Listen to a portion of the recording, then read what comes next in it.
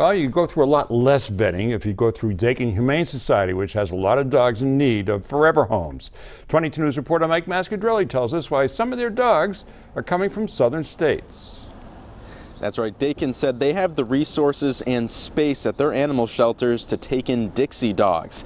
Dakin Humane Society has 2 animal shelters, one in Springfield and the other in Leverett. Out of the 1,100 dogs Dakin took in last year, 380 came from overcrowded shelters in the South as part of Dakin's Dixie Dog Program.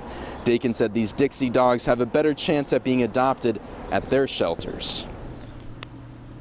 Dakin is very well known for adopting pets, and you know, in our town it's definitely a priority for people to get rescued pets and get the ones that need a home the most.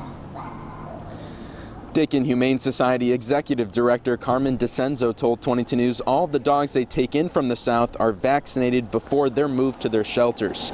Dakin typically receives 2 trucks of Dixie dogs each month. DeCenzo said most of their Dixie dogs are adopted very quickly. We have a link on wwlp.com that shows you what dogs are available for adoption.